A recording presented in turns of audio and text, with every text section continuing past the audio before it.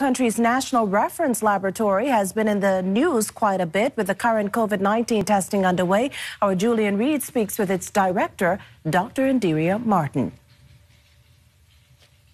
You know, everyone's hearing about the reference laboratory, but what is it really, and what is your entire scope? Okay, so the reference laboratory is a laboratory that comes under the Ministry of Health. It was begun some years back as part of the HIV research effort by Dr. Perry Gomez during the late 90s, I believe it was.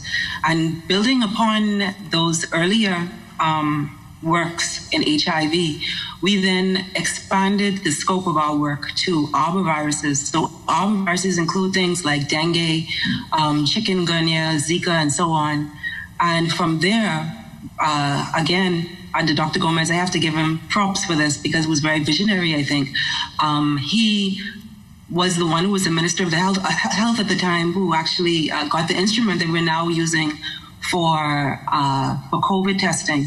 Oh, wow. So the scope has now expanded from HIV to arbovirus testing and now to COVID testing. And basically we use a molecular focus to identify various viruses using PCR technology. Great. So what happens now? The actual test is done on a patient.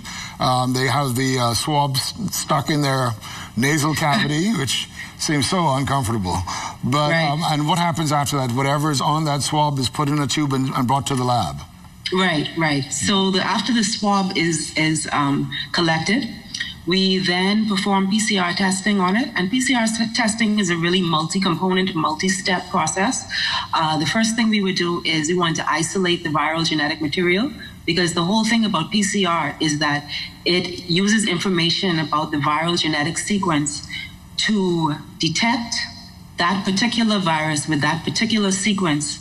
And so once the swab comes, we need to take out that genetic material and extract it.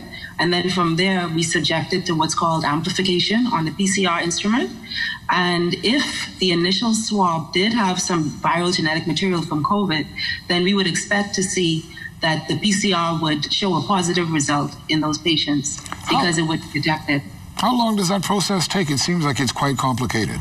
It takes a while. The process itself takes about 8 hours, but with the analysis and reporting, it can be up to 24 hours. And this is pretty much a universal thing. It's a very complex test. So even throughout the world, you'll find it's very hard to get less than a 24-hour turnaround. You know, usually people would say more like 2 to 4 days turnaround if it gets bad, you know. Now, the lab there is highly accredited, isn't it? Because we keep hearing that it's fully accredited. Can you explain how we're accredited and where we're accredited? Sure. We were the first lab in the Bahamas to become accredited, first medical lab to become internationally accredited, and that was in 2013. We became accredited by the College of American Pathologists, and we just actually got reaccredited just this last year in 2019. And that was our fourth one, I think. Every 2 years we're reaccredited. How large is your team? At the moment, 10. There's 10 of us, including not just technical staff, but also, you know, the full scope of staff. And since the COVID-19 outbreak here in the Bahamas, since it hit the Bahamas last month, March, I think it was, March 15th or thereabouts, how many tests have you actually carried out? Oh, wow. Off the top of my head, I would have to double check the numbers because the thing is that we also, as is known, we also perform testing for example, Turks and Caicos. So I'd have to deduct those and so on and so forth. Oh, wow.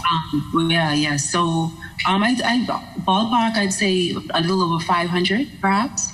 And the thing is that, of course, we have to ensure that the most at-risk persons are tested first. So that's what we've been doing.